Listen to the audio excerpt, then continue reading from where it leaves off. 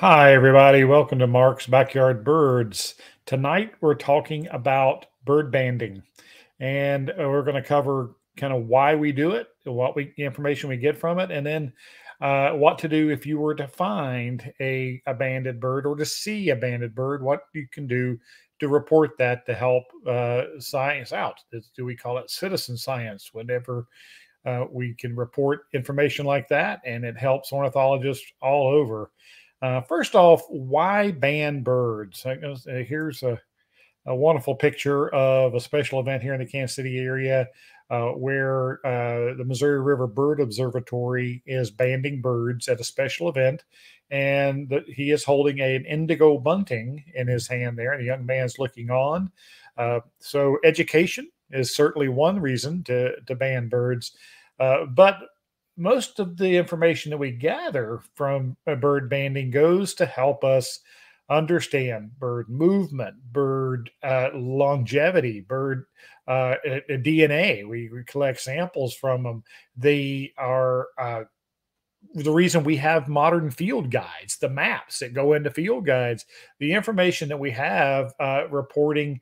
There's not since the internet, of course, there's a lot more freedom to report bird sightings and where they are, and then we can track movements. And there's wonderful citizen science programs like Project Feeder Watch and the Great Backyard Bird Count. All that Christmas bird counts, all that goes into learning more about birds. But bird banding gives us incredible information firsthand, and I'm going to give you some examples of that tonight. First thing I want to clear up is that some people believe that bird banding actually harms birds. Well, obviously, people who bird band and they catch birds in nets, and they take every precaution they can to make sure that the bird is unharmed when they're taking them out of the nets. I've done it myself many times, and this is one of the birds you don't want to take out of a net. I can assure you, because cardinals can really take a hunk out of you.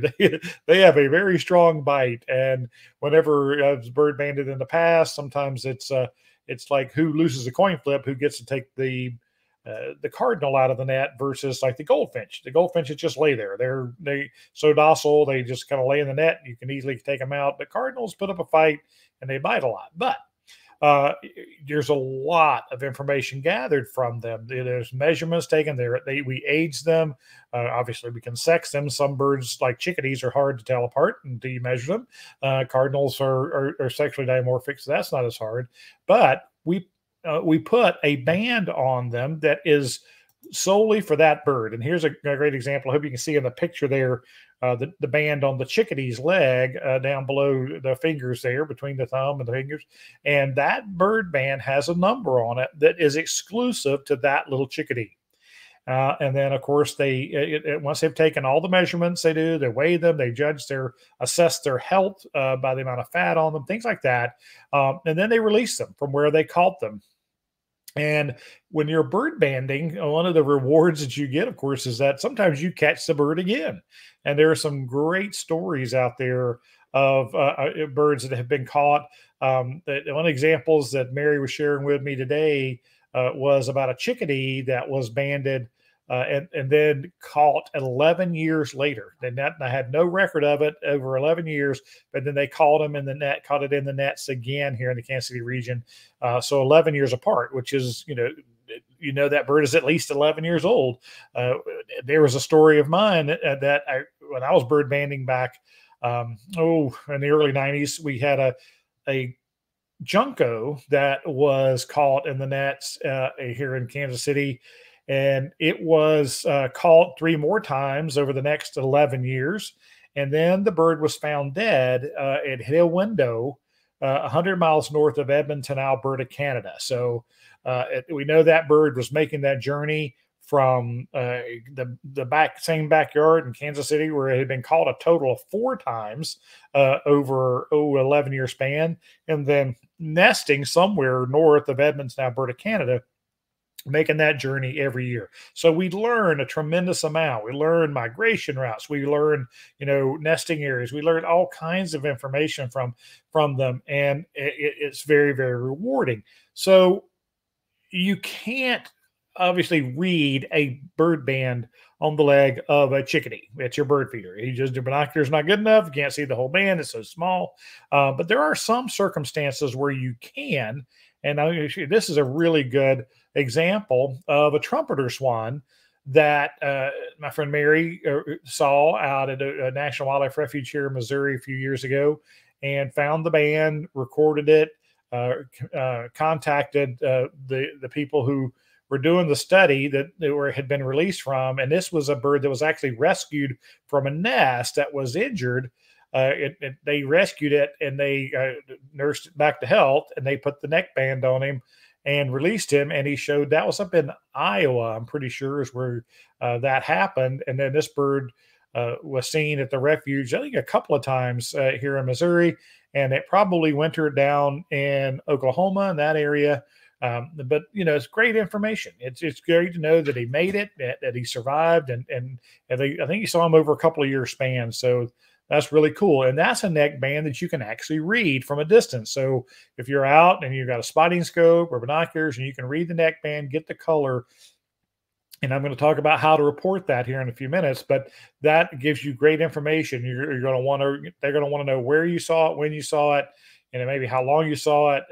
And all that information goes into a massive database. So it's very, very cool. And then another example was this Peregrine Falcon. Now, you may know, you may not know, but peregrine falcons have now been successfully nesting on large buildings around the United States. This was a reintroduction project that they used to find safe places for peregrine falcons to nest, because in the wild, when they tried to reintroduce them into a lot of their native habitats, things were getting eaten by great horned owls, so it was very unsuccessful in a lot of places. So they resorted to trying to release them in cities, and lo and behold, it has taken hold. This bird was on the American Century building in downtown Kansas City, and it was banded. And Mary helped with that project that time, and you can see the color, this blue band on this leg. Well, the cool part of this story was 2 years after this picture was taken, and this is the same bird. That is that young peregrine falcon from Kansas City, and this was taken at a bank building, outside a window of a bank building in Dallas, Texas. And that bird had showed up at least a couple of years down there on that same bank building, and hopefully nested. They raised young. Here's another picture of them. And if we go back to the baby, you can see that same blue color right there, that blue band on his leg, as the blue band that's on the adult bird here. It's the same bird, and they were able to read the bands and identify it. So that's the type of data that we get from bird bands, that they really help us out a lot. We know those birds move where they show up, and hopefully they successfully nest and things like that. So that's another reason why we ban birds.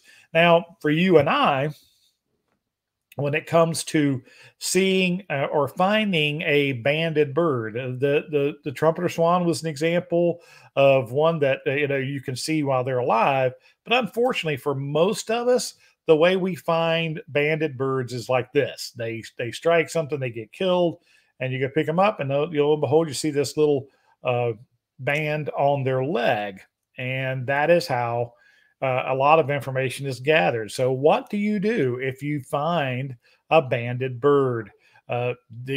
Unfortunately, like this guy, the old days when I was doing this, back in the 90s, there you would take the little band off the leg, you would tape it to a little piece of business card or something, stick it in an envelope, and mail it to Bird Band USA.